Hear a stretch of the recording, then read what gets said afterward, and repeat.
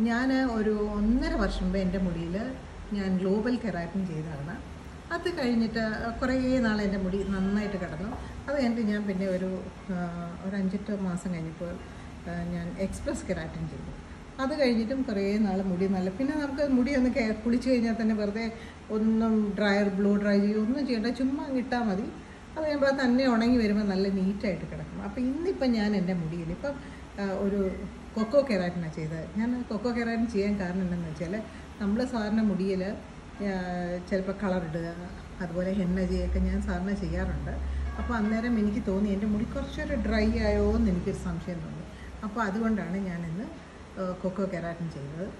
അപ്പോൾ അന്നേരം ഈ കൊക്കോ കെരാറ്റിൻ്റെ പ്രത്യേകത എന്താണെന്ന് വെച്ചാൽ, ഈ മുടിയുടെ ഹെയറിൻ്റെ സ്ട്രെങ്ത്ത് കൂട്ടാനും അതുപോലെ മുടിയുടെ ഇലാസ്റ്റിസിറ്റി കൂട്ടാനൊക്കെ കൊക്കോ കെരാറ്റിൻ ഒത്തിരി നല്ലതാണ്. അപ്പോൾ അതുകൊണ്ടാണ് ഇന്ന് ഞാൻ കൊക്കോ കെരാറ്റിൻ ചെയ്തത്. പിന്നെ ഇതിൻ്റെ ഒരു പ്രത്യേകത എന്താണെന്ന് വെച്ചാൽ, മുടിക്ക് നല്ല സ്ട്രെങ്ത്ത് കിട്ടാനും നല്ലതാണ്.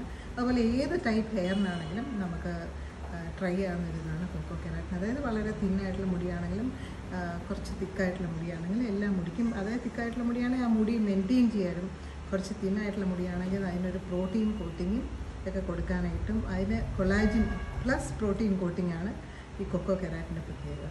അത് ഞാൻ ഇന്നിപ്പോൾ അതാണ് ചെയ്തത്. ഞാൻ ഹാപ്പി ആയിട്ടിരിക്കുന്നു.